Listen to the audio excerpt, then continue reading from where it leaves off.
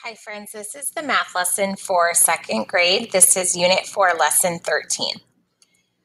We are actually going to complete page 191 during our small groups. So do not do this page yet, but before you come into small groups, I do want you to watch the Brain Pop video that I have assigned to you. It is about fact families and it should be a review.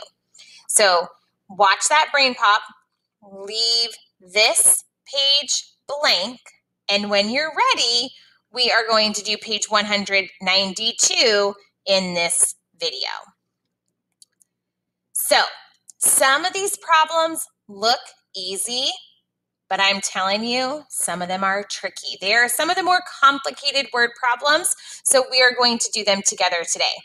It says, make a drawing, write an equation, and solve. Now, all of the actual adding and subtraction is pretty simple because it's all 20 or less, okay? But these word problems are actually a little bit confusing.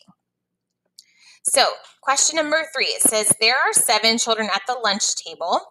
Some more children sit down. Then there are 11 children at the table. How many children sit down? So this is a pretty standard word problem. This is one of the word problems that I like to write as I read. So I have 7 children at the table. Some more sit down. So plus box equals 11 are there now. So I know that I can add something to 7 to get 11. I do have to draw some sort of picture. You can draw a math mountain, or you can just use a picture to help you figure out the answer. If I have the number 7, I'm going to count up 8, 9, 10, 11. There's my picture.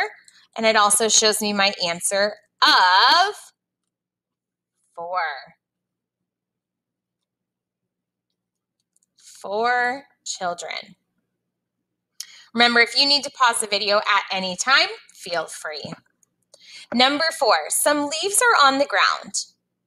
The children pick up 9 leaves, then there are 3 on the ground. How many leaves were on the ground at the start? So this is one of those kind of more confusing problems. Let's use our cubes strategy to figure out what we're actually doing. So I see the number 9 and 3. I know my label is leaves. How many leaves were on the ground at the start is my question. Now I'm going to box up some clue words. I see some leaves at the beginning. And in my question, it says at the start. So think way back into Unit 1. That was at the beginning of the school year. Seems like a lifetime ago. This is an unknown start.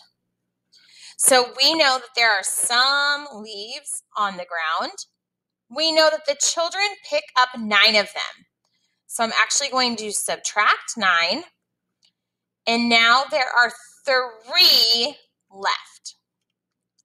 So is this the same as 9 minus 3 equals box? No, it's not. We never, ever solve a problem that looks like this. We always want to take this and turn it into an addition problem because we are missing that total. Do you guys remember this? So I'm going to write 3 plus 9 equals box. Now I can solve. Don't forget, you do have to draw a picture of some sort. You can draw a math mountain. I like to draw a picture to help me solve it. So I have 9, 10, 11, 12. So there were 12 leaves at the start.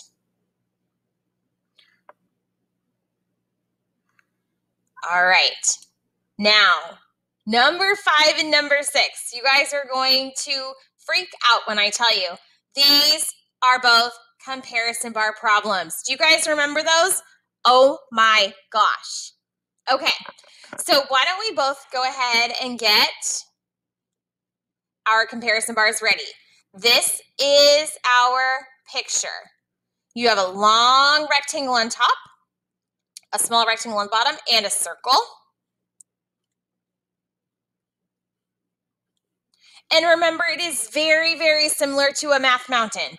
Total goes on top, partners go on the bottom. I like to draw my little math mountain legs. Okay, so number 5, it says, Terry has 5 more pencils than Adam. Adam has 6 pencils. How many pencils does Terry have? So I'm going to use my cube strategy to kind of help me figure out. I have 5 and I have 6. Now, how many pencils does Terry have? I'm going to box up my clue words. I have the word more, and that's pretty much it.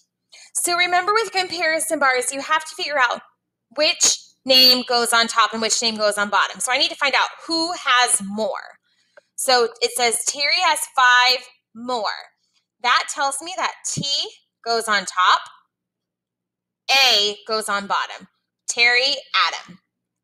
Now, if you also remember from a long time ago, the number that goes in the circle either always has more or less after it.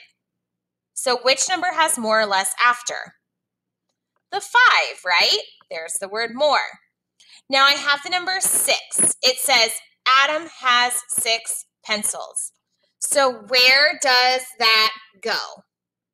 It goes in Adam's box. That's exactly how many he has. So my question mark goes in the top in Terry's box. That's what I'm trying to figure out. And that tells me that I'm missing a total. Now I can add 6 plus 5, and I get an answer of 11. Whew, that brings back some memories, huh? Okay, I encourage you to try number 6 on your own. See if you can fill in those comparison bars. It says Stevie has 8 more stickers than Ari. Stevie has 13 stickers. How many stickers does Ari have? So try and fill in those comparison bars. Pause the video. Okay, how'd you guys do? Did you get it? So we have 8 and 13. I see the word more right there. I know that I'm trying to figure out how many stickers does Ari have. So first I need to label my comparison bars. It says Stevie has 8 more than Ari. So Stevie has more, Ari has less. I see the number 8. That's going to go in my oval. I see that Stevie has 13. So that's going to go in Stevie's box. And I'm trying to figure out how many does Ari have. So instead of missing a total, now I'm missing a partner. So I'm going to do my subtraction. 13 minus 8 equals a box. And when you solve that, you should have gotten an answer of 5 stickers. All right, friends, like I said, we're going to do page 191 in our small groups. Make sure you go on and watch that Brain Pop video. It'll be a great refresher about fact families. All right, friends, I'll see you in a little bit.